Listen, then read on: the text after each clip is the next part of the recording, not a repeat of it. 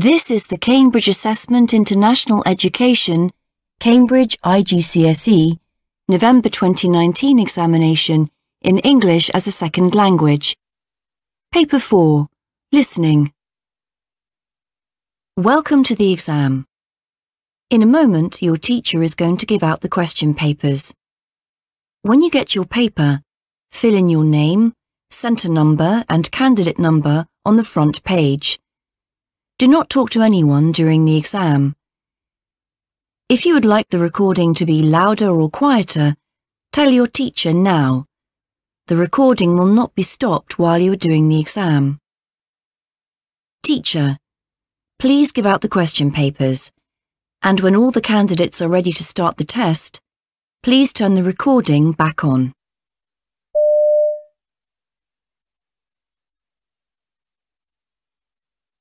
Now you're all ready, here is the exam. Exercise 1. You will hear 4 short recordings. Answer each question on the line provided. Write no more than 3 words or a number for each answer. You will hear each recording twice.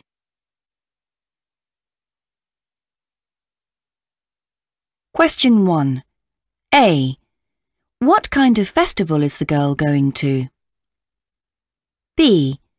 What work will the girl do at the festival? What are you doing this weekend? I'm going to the flower festival with my parents. You're going to the music festival then, aren't you? I heard they've got some fantastic bands this year and are expecting thousands of visitors. Yes, that's right. My friend's father is organising the event, so we've got free tickets. Lucky you. Yes, but we've both got to help. My friend's got to check tickets and he's asked me to take photos, but I don't mind doing that.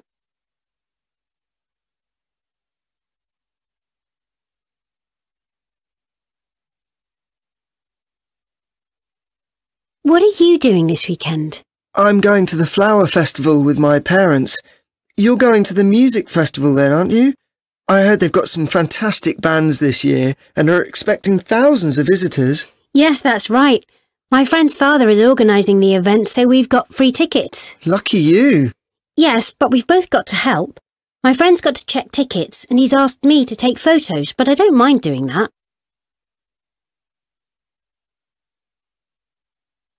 Question 2. A. What surprised the man about the exhibits? B. What did the man buy? Was the exhibition interesting, Jack? Sure. There were lots of paintings and sculptures, all created by local artists in the course of the last year. Interesting. Yes. The variety of exhibits was greater than I'd expected. The prices were very high, of course, but they always are in that gallery. Were you tempted to buy anything? Well, there was a beautiful statue of a little dog that I'd have loved, but it was quite expensive, so I just got a poster in the end. I must show you sometime.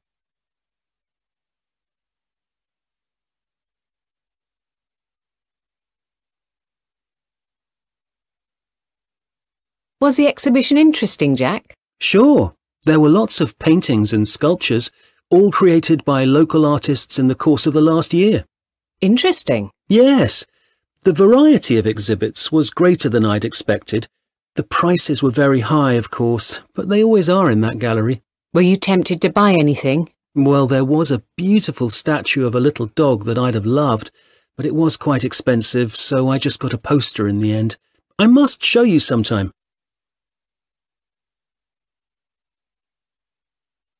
Question 3. A. Which type of rubbish is most common on Hilton Island's beaches? B. How many pieces of rubbish were found on the island last year? In this program, we'll be talking about Hilton Island. No one lives there, and it is over 5,000 kilometres from anywhere. Despite this remote location, the island's lovely beaches are covered with soft drink cans and other rubbish. Most frequent of all are plastic bags, though bottles and tyres are also common. Researchers say that there are as many as 4,500 pieces per square metre, and they discovered 38 million items of waste over the last 12 months. The rubbish has all been carried there by a powerful ocean current. This beautiful island has become one of the most polluted places on Earth.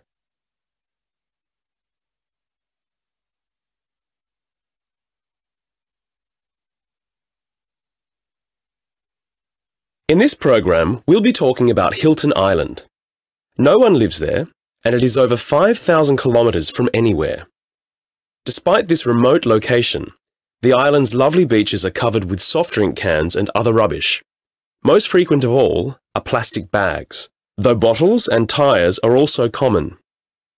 Researchers say that there are as many as 4,500 pieces per square metre, and they discovered 38 million items of waste over the last 12 months. The rubbish has all been carried there by a powerful ocean current. This beautiful island has become one of the most polluted places on Earth.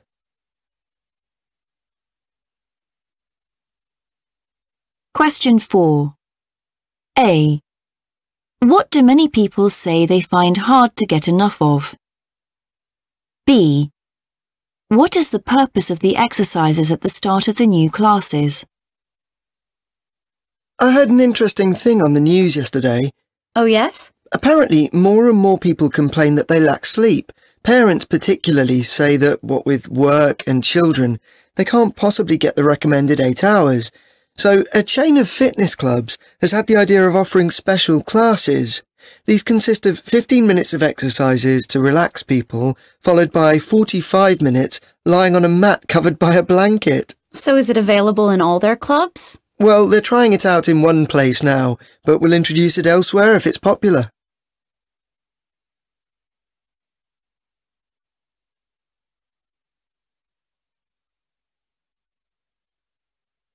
I heard an interesting thing on the news yesterday. Oh, yes? Apparently, more and more people complain that they lack sleep. Parents particularly say that, what with work and children, they can't possibly get the recommended 8 hours. So, a chain of fitness clubs has had the idea of offering special classes.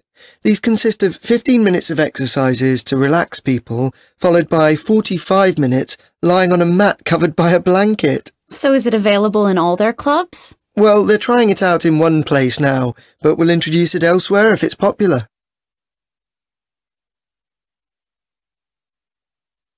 That is the end of the 4 short recordings. In a moment you will hear exercise 2. Now look at the questions for this part of the exam.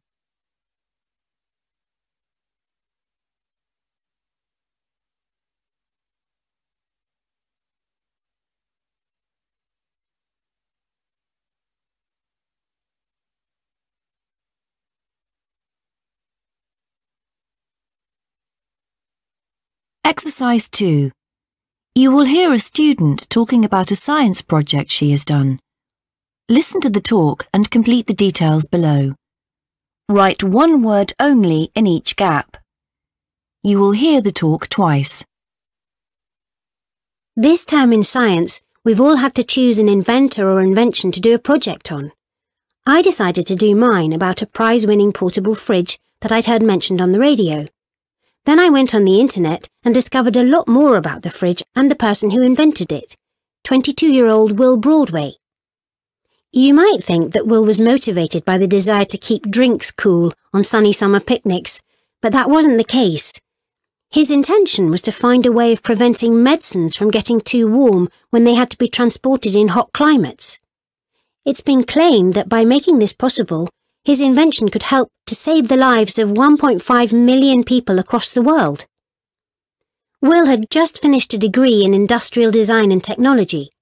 A study trip to Cambodia had made him aware of the difficulties that the heat caused.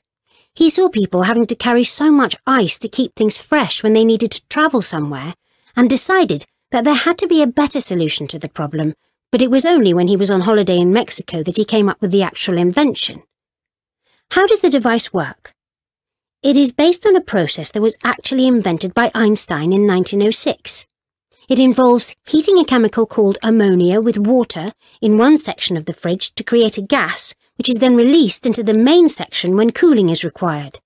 It can keep items at a steady temperature of between 2 and 8 degrees for up to 30 days. Will says he was also influenced by an invention called the icy ball that was actually first described in 1929. The icy ball used a similar chemical process, but it was extremely heavy, and Will's plan was to develop it into something that would be more comfortable to carry. Part of Will's preliminary research involved finding out how much someone who's not particularly strong can carry without difficulty. He discovered this to be 8 kilos, and so this was the weight he wanted his invention to have. The unit has a volume of 1.6 litres, and it is small enough in size to fit easily into a backpack. It's capable of transporting, for example, 2,000 doses of vaccine. The unit can be used for 6 days without any need for recharging. It goes without saying that the invention meets international safety standards. Will hopes that it may have many possible uses across the world. He sees it as being potentially invaluable, for example, for the safe transportation of supplies for use by nurses working in isolated tropical regions without the regular support of doctors. Will is so convinced of the need for his fridge that he is not motivated by any fame that might result from it, and all profits go back into scientific research. He simply wants to do something that will have a positive effect on the lives of people who are living in difficult conditions.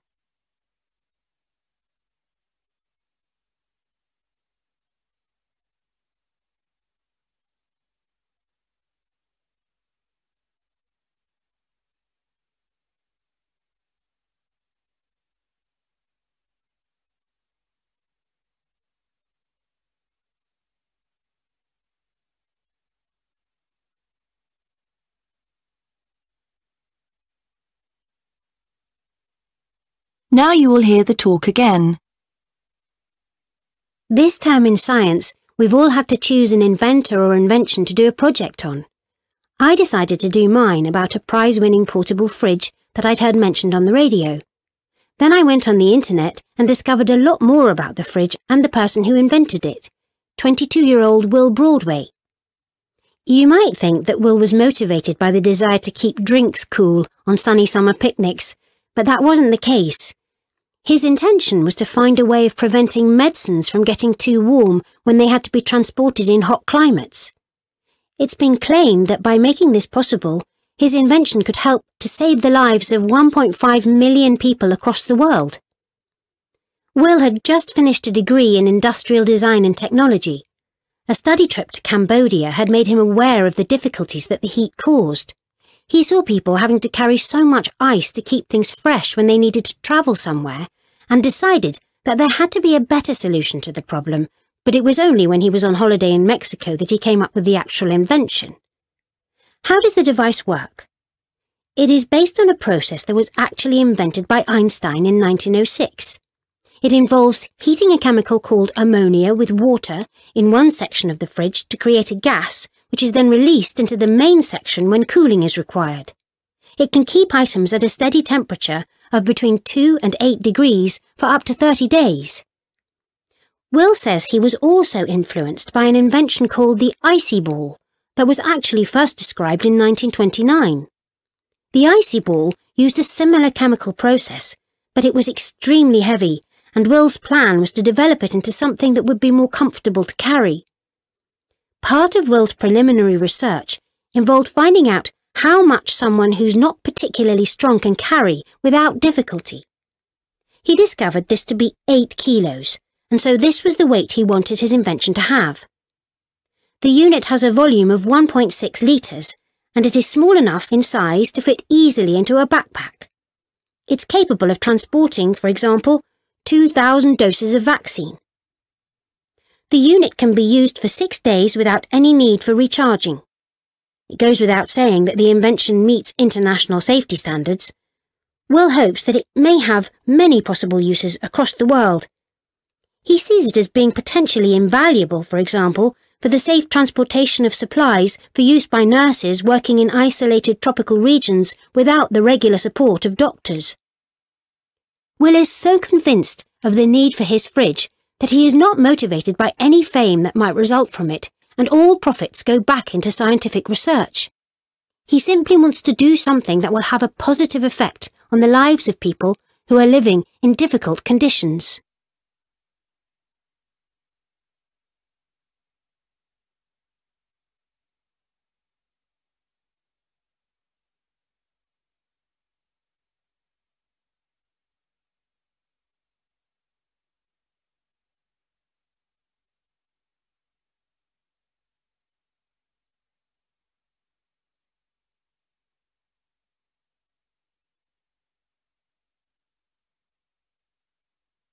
That is the end of the talk. In a moment, you will hear exercise 3. Now look at the questions for this part of the exam.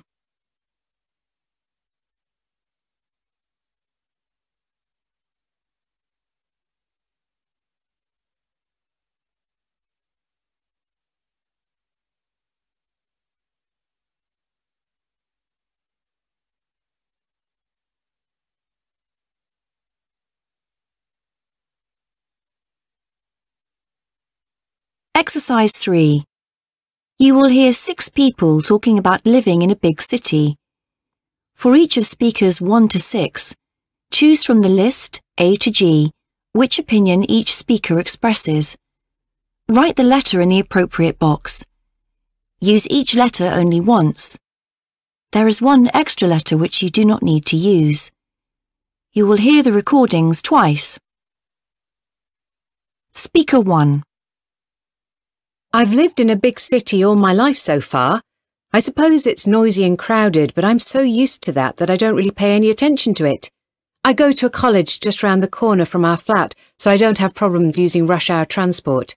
My parents both complain about the horrors of commuting. But I think we all enjoy the fact that there's a wide variety of nationalities living in our neighbourhood. There are at least 10 in our block of flats.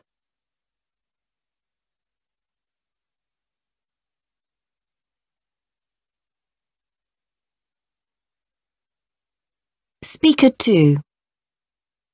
We moved here from a village a few months ago and life's certainly very different. I can't say I miss nature and the fresh air that much. There are plenty of green spaces here too and an exciting variety of birds.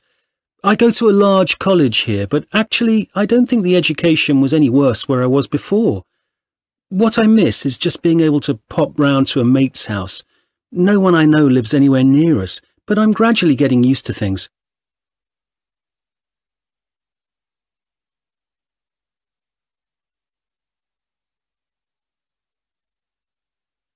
Speaker 3. I love city life. We have a roomy apartment looking across the river to the hills on the outskirts. There's so much you can do, something for every taste. And it's not true that you need to be rich to go out anywhere. There's lots of music and other shows you can enjoy without spending a fortune. Okay, some friends may live at the other end of a bus route, but that's not really a problem as there's far better public transport than in the countryside. I certainly wouldn't want to live anywhere else.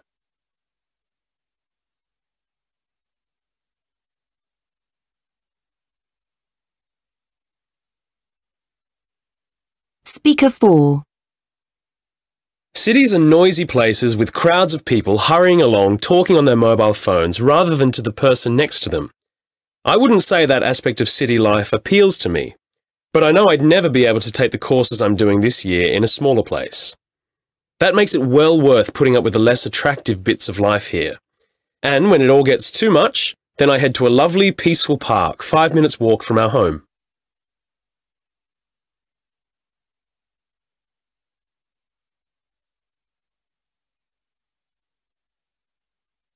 Speaker 5. I'm a law student at a university in the capital, and I share a house with 5 friends. Sharing saves us money and we have fun together. It's a long journey to the campus, but I don't mind that too much. In fact, I get a lot of reading done when I'm travelling on the bus. Occasionally, though, I feel I just have to escape from the constant noise of city traffic. I'm just not used to that, having grown up in a small village.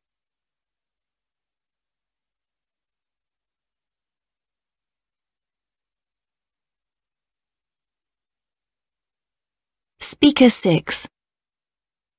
We moved to the city because my mum got a job in an engineering college here. I was sorry to change schools, but I've made some good friends here now. We spend most of our spare time at each other's houses. My friends in the countryside wonder why we don't go to all the concerts, films and exhibitions that they think are available in the city, but the truth is that when you're at school you just can't afford to go to that sort of thing.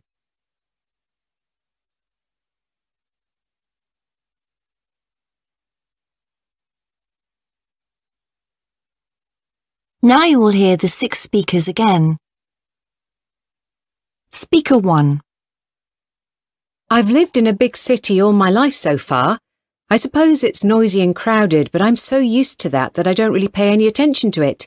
I go to a college just round the corner from our flat, so I don't have problems using rush hour transport.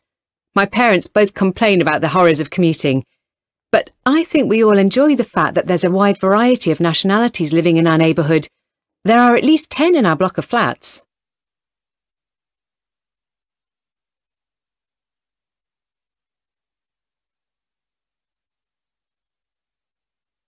Speaker 2. We moved here from a village a few months ago and life's certainly very different. I can't say I miss nature and the fresh air that much. There are plenty of green spaces here too and an exciting variety of birds. I go to a large college here, but actually I don't think the education was any worse where I was before. What I miss is just being able to pop round to a mate's house. No one I know lives anywhere near us, but I'm gradually getting used to things.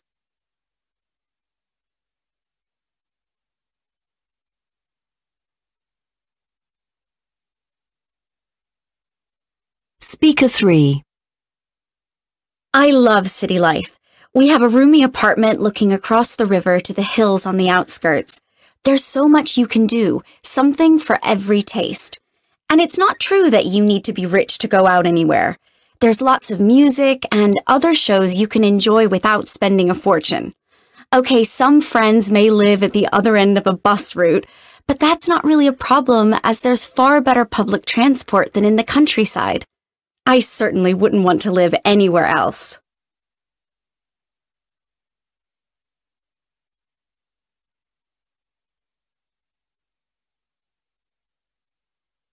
Speaker 4. Cities are noisy places with crowds of people hurrying along, talking on their mobile phones rather than to the person next to them. I wouldn't say that aspect of city life appeals to me, but I know I'd never be able to take the courses I'm doing this year in a smaller place. That makes it well worth putting up with the less attractive bits of life here. And when it all gets too much, then I head to a lovely, peaceful park 5 minutes walk from our home.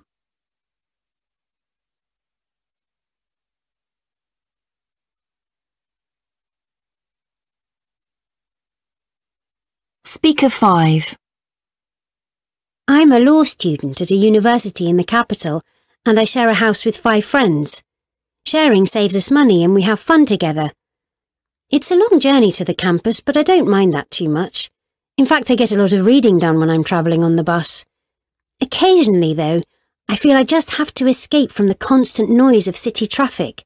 I'm just not used to that, having grown up in a small village.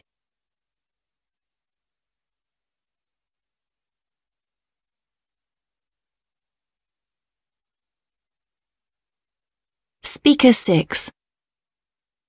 We moved to the city because my mum got a job in an engineering college here. I was sorry to change schools, but I've made some good friends here now. We spend most of our spare time at each other's houses.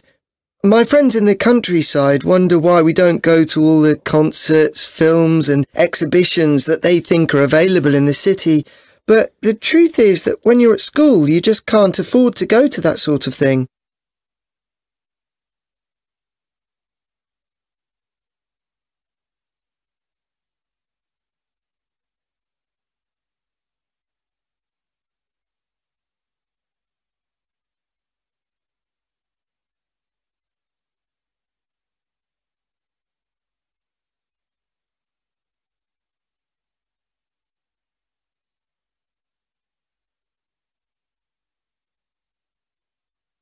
That is the end of exercise 3. In a moment you will hear exercise 4. Now look at the questions for this part of the exam.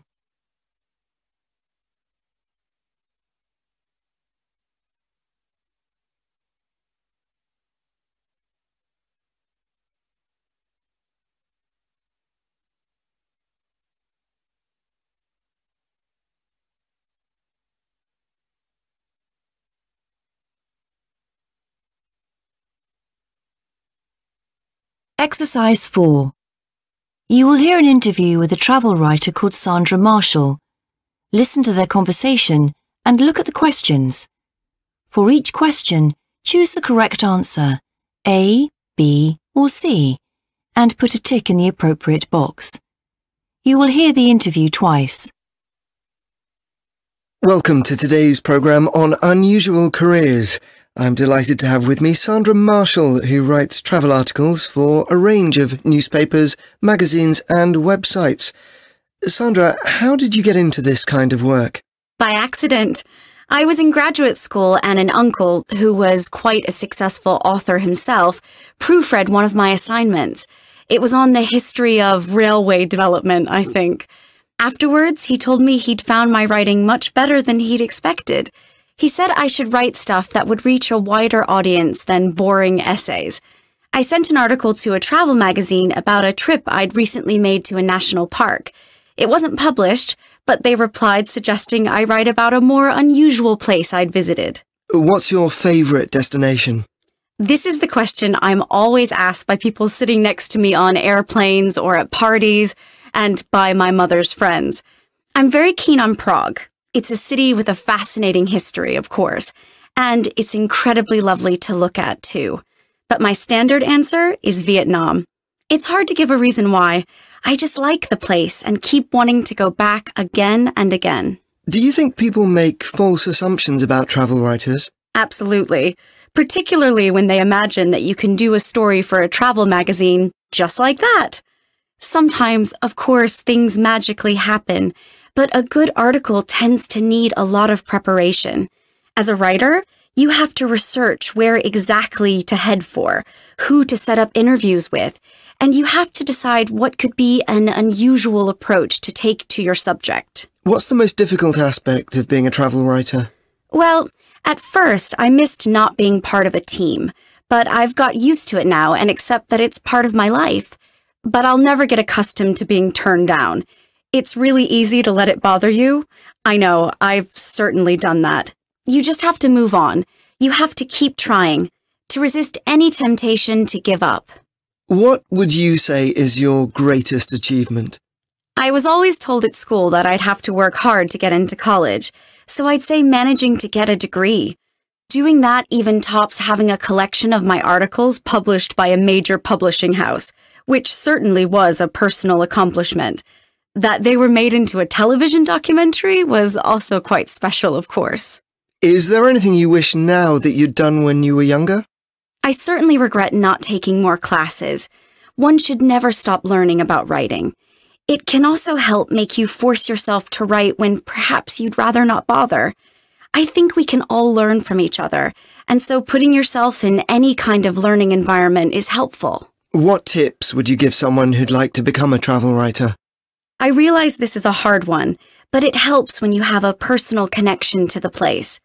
Editors love it when you offer them a story that's got that. It gives you an advantage over other people who are sending in stories about that place. So living abroad is really helpful. You end up with so much material and you gain a knowledge of the region that allows you to become an authority on the area. Not as good as if you were born there, but almost. So, what are your plans for the coming year? Well, sometimes I feel like locking my suitcase and my passport away and staying at home, catching up on all the painting, repairing, and other jobs that need doing there. And in fact, I've been offered a full-time job in the journalism department of a local college. What I've actually decided to do is go and stay in a friend's beach house and experiment with writing a novel. It's a new venture for me, and I'm quite excited about the prospect. Sandra, it's been fascinating talking to you. Thank you.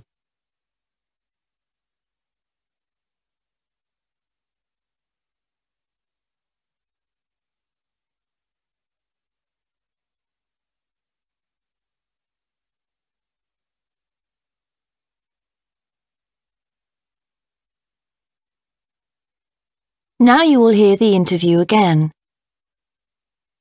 Welcome to today's programme on unusual careers.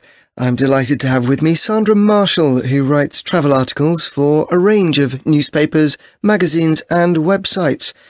Sandra, how did you get into this kind of work? By accident. I was in graduate school and an uncle, who was quite a successful author himself, proofread one of my assignments. It was on the history of railway development, I think. Afterwards, he told me he'd found my writing much better than he'd expected. He said I should write stuff that would reach a wider audience than boring essays. I sent an article to a travel magazine about a trip I'd recently made to a national park. It wasn't published, but they replied suggesting I write about a more unusual place I'd visited. What's your favourite destination? This is the question I'm always asked by people sitting next to me on airplanes or at parties, and by my mother's friends. I'm very keen on Prague. It's a city with a fascinating history, of course, and it's incredibly lovely to look at, too. But my standard answer is Vietnam. It's hard to give a reason why. I just like the place and keep wanting to go back again and again. Do you think people make false assumptions about travel writers? Absolutely. Particularly when they imagine that you can do a story for a travel magazine just like that. Sometimes, of course, things magically happen, but a good article tends to need a lot of preparation.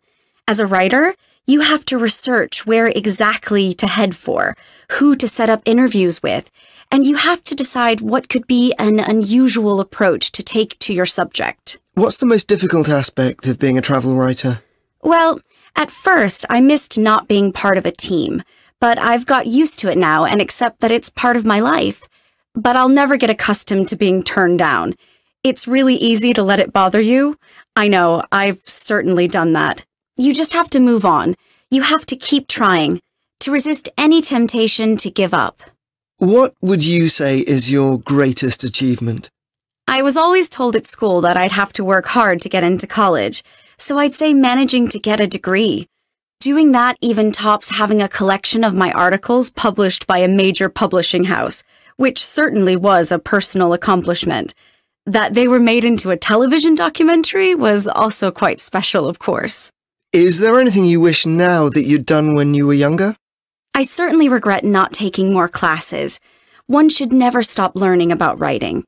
It can also help make you force yourself to write when perhaps you'd rather not bother.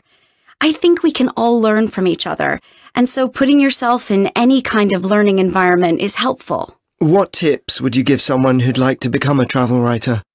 I realize this is a hard one, but it helps when you have a personal connection to the place. Editors love it when you offer them a story that's got that. It gives you an advantage over other people who are sending in stories about that place. So living abroad is really helpful.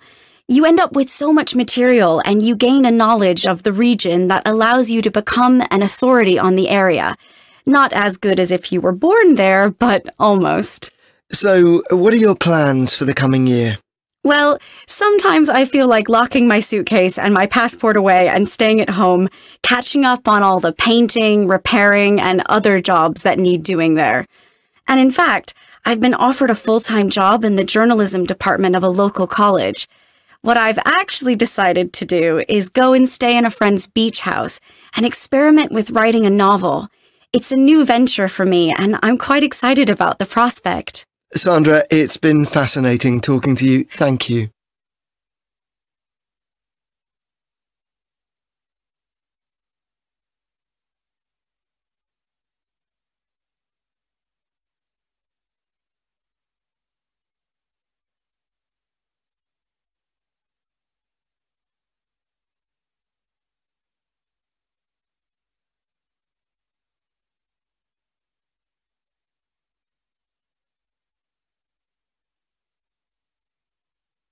That is the end of the interview. In a moment you will hear exercise 5. Now look at the questions for this part of the exam.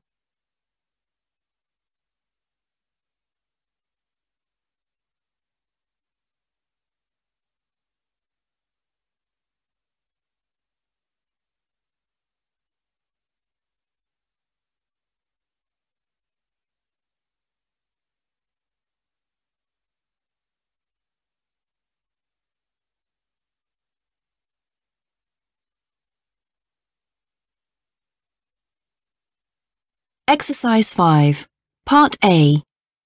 You will hear a man giving a talk about humpback whales. Listen to the talk and complete the notes in Part A. Write 1 or 2 words only in each gap. You will hear the talk twice.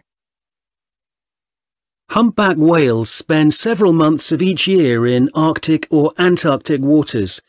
However, every winter, hundreds of these whales migrate long distances to warmer tropical regions where they breed and give birth.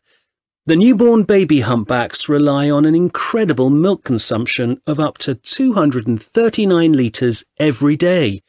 This enables them to gain the body fat that they need in only a few months, so that they'll be able to survive the long journey back to cooler waters in summer. For a long time, scientists have wanted to learn more about how vulnerable whale babies manage to stay safe from predators during the early months of their lives. Not surprisingly, humans are one source of danger with their use of fishing nets and ropes, not to mention the pollution they cause. It's becoming increasingly apparent, though, that other whales and sharks pose more of a risk to baby humpbacks. As well as this, scientists want to learn about the ways in which the babies communicate with their mothers. Up until now, it has proved hard to find out about the early life stages of wild whales because they're an aquatic animal and it's virtually impossible to keep them under observation. Researchers from an Australian university have managed to complete some particularly fascinating work. They found a clever way of tracking 8 baby humpbacks and 2 mothers. Initially, they planned to use underwater cameras to monitor what the whales were doing, but it was decided that would be impractical. They eventually developed sound recorders, which enabled them to collect some interesting information. The researchers were unprepared for what their findings revealed. They found out that, unlike human babies, who often cry or scream, baby humpbacks signal their hunger by making noises similar to whispers. While an adult whale song can be heard over an area covering several kilometres, the whales in the study could only hear each other within a distance of less than 100 metres. As the water is often dark, the mothers and their young have to swim close together to ensure they are travelling in the same direction. Mothers often touch their young with what appear to be signs of affection, and they are often seen leaping right out of the water, though the reasons for this are still unknown. Understanding whale behaviour is essential to the future conservation projects aimed at protecting this fascinating species.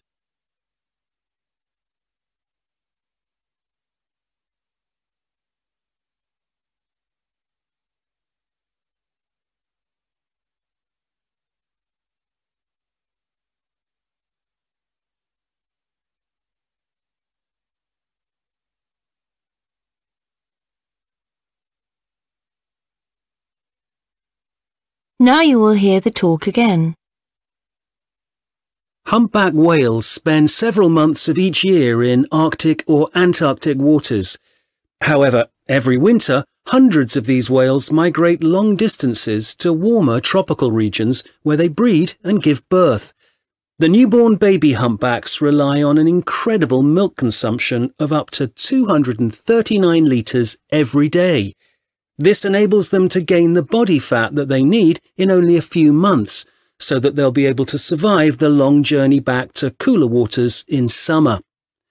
For a long time, scientists have wanted to learn more about how vulnerable whale babies manage to stay safe from predators during the early months of their lives. Not surprisingly, humans are one source of danger with their use of fishing nets and ropes, not to mention the pollution they cause. It's becoming increasingly apparent, though, that other whales and sharks pose more of a risk to baby humpbacks. As well as this, scientists want to learn about the ways in which the babies communicate with their mothers. Up until now, it has proved hard to find out about the early life stages of wild whales because they're an aquatic animal and it's virtually impossible to keep them under observation.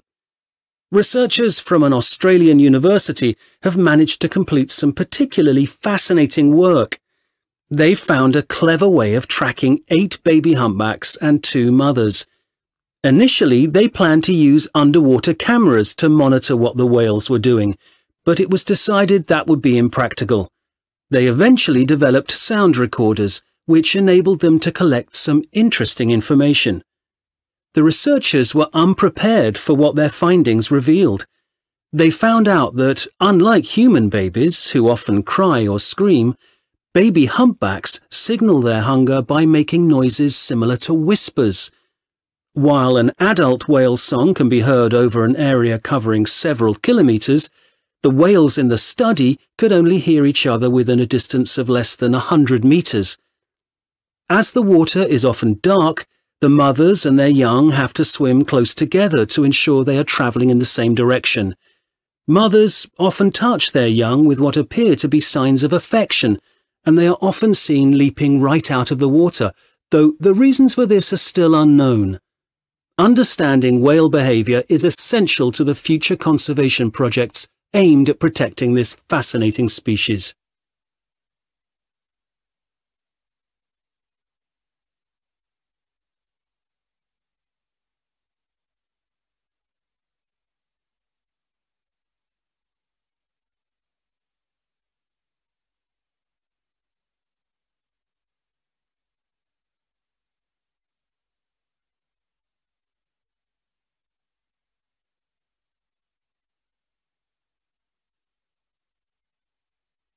Part B. Now listen to a conversation between two students about humpback whales and complete the sentences in Part B. Write one word only in each gap. You will hear the conversation twice. That talk about humpback whales was fascinating, wasn't it? It made me want to find out more. Me too. I looked them up online and found out about some other bits of research that have been done on them recently. So did I. What did you discover? Well, the first website I found was discussing the speed at which they travel, but then I found a fascinating and more detailed report on a study done into the seasonal migration patterns of the whales. The researchers were curious to learn why humpback whales migrate such a long distance. They knew that this could be further than any other mammal. And what was their conclusion? They discovered that the whales like to end up in waters with a temperature of 21 to 29 degrees regardless of latitude. They believe that warmer waters have a positive impact on the development of the whale's young.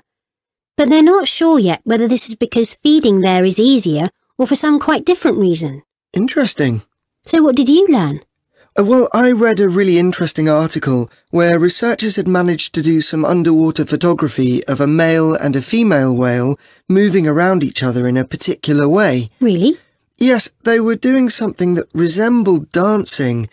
They were slapping each other from time to time with their tails, but it looked friendly rather than like fighting.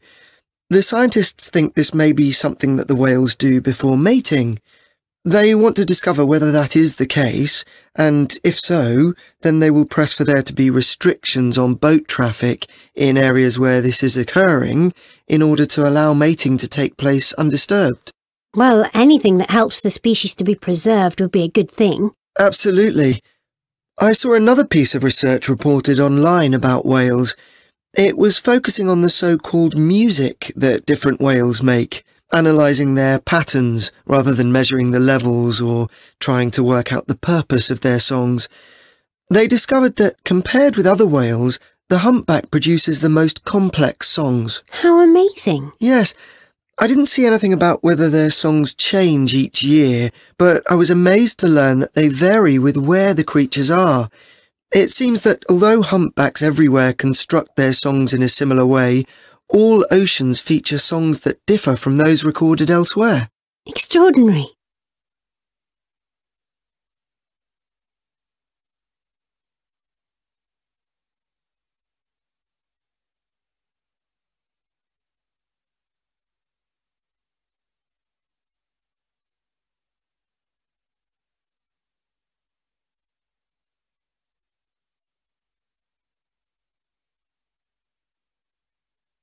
Now you will hear the conversation again. That talk about humpback whales was fascinating, wasn't it? It made me want to find out more. Me too. I looked them up online and found out about some other bits of research that have been done on them recently. So did I.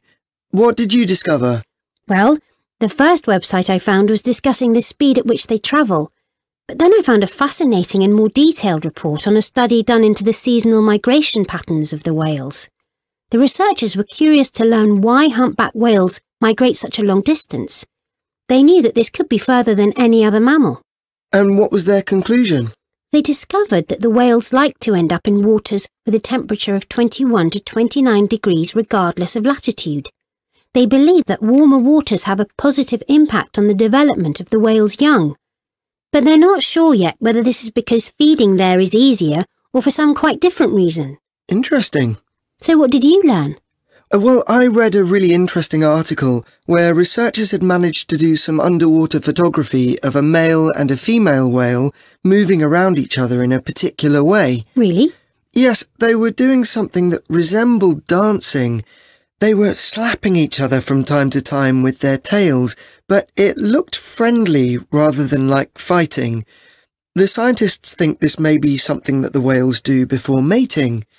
They want to discover whether that is the case, and if so, then they will press for there to be restrictions on boat traffic in areas where this is occurring in order to allow mating to take place undisturbed. Well, anything that helps the species to be preserved would be a good thing. Absolutely. I saw another piece of research reported online about whales. It was focusing on the so-called music that different whales make, analysing their patterns rather than measuring the levels or trying to work out the purpose of their songs. They discovered that compared with other whales, the humpback produces the most complex songs. How amazing. Yes. I didn't see anything about whether their songs change each year, but I was amazed to learn that they vary with where the creatures are. It seems that although humpbacks everywhere construct their songs in a similar way, all oceans feature songs that differ from those recorded elsewhere. Extraordinary.